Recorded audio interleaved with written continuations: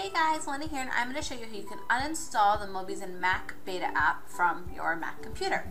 So to get started, you just want to make sure that Mobizen's closed. So I see that it's open, so I'm going to click on the little icon and click close.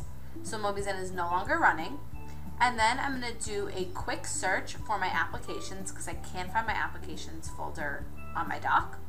So you can just search applications like I am, and then if you click enter, all your applications are there. So I'm going to scroll on down till I can find Mobizen, and I have the Mobizen plugin and Mobizen viewer. You're going to delete both those folders. I'm just going to drag all the contents of those folders first. You'll see what I'm doing later, and I'm going to drag them right into the trash. Oh, you might have to enter your password for your computer. And then I'll drag that folder as well, just to make sure everything is gone.